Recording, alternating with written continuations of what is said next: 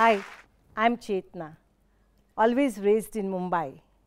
When I was a student, I joined the public life. I was a part of a students' movement. I met my husband there, he was a farmer, and I joined the public life at a very young age. I was teaching economics in Mumbai, and I decided that I will move with my husband to his village in Maswad, Maharashtra. I had no idea. He is a farmer. I thought that I will go into the rural areas and work with women there. 30 years back, I met a woman, she's a street vendor and she was vending different types of agriculture products. Kantabai came to me and she said that I want to open a saving account. My obvious response was, you want to open a saving account? Go to the bank.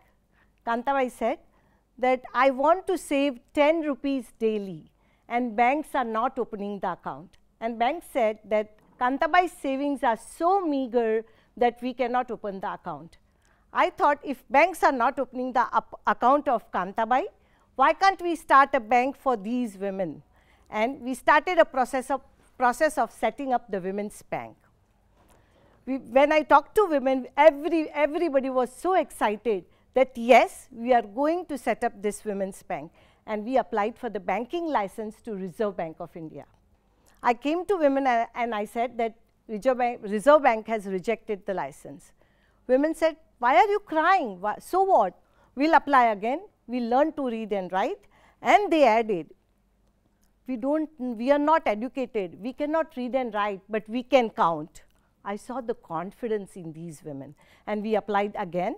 And I'm so proud to share with you that we got the license, and this was the first rural women's bank set up in India in 1997, Mann, Deshi, Mahila bank. When bank was started, very next day we thought that hundreds and hundreds of women will come to the bank and do banking, but women did not come. My obvious question to myself was that there was so much excitement while setting up the bank.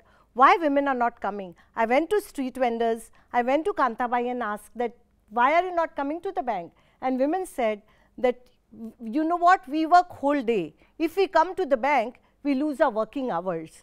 We do not have a time to come to the bank. Then we decided if women cannot come to the bank, bank will go to them. And we started doorstep banking. Mann Deshi was the first bank to start doorstep banking. And we also saw that women want to do savings. They cannot come to the bank. Bank can go to the doorstep. And we designed the saving product in such a way that they can save in the boxes because they will not be able to come to the bank daily. So Mann Deshi started up saving boxes, and we bought 5,000 boxes, colorful boxes with Mickey Mouse on it, so that women can save in the coins, because our women are not earning more than $2 a day. We gave boxes and distributed to women, and they started savings. Once what happened was that one of our women, Lakshmi Bai, her saving box was full, and before our bank representatives goes to her, her husband broke up the box and took away all hard-earned money. The second learning for me was that it is not only that access to banking is important, but control on finance for these women is very important. So we decided that these women will not save in box, but they will have an electronic passbook. I'm so proud to say that these women, they said, we are not going to save in the box, we do not want your passbook, you design something which will keep our amount, saving amount secret, and which will have our own control. So we had an electronic passbook. You can see these are women, they not only do banking, but they also use ATM. When we started this micro ATM product for our women where they can do banking with ATM, they said that we do not want PIN number. Said that we don't remember PIN and we don't want to mess with it. We do not want PIN number. You find the solution. And then we thought, if these women do not want PIN number, they are so clear, they want a simple solution. And we found out the solution was that they can use these cards with biometric. So our women suggested the solution which was so smart that the ATM card can be used by biometric. Hundreds and thousands of women are doing banking with us. And women have reinvented banking. One of our women came to the bank and she said that I want to take a loan to buy a goat.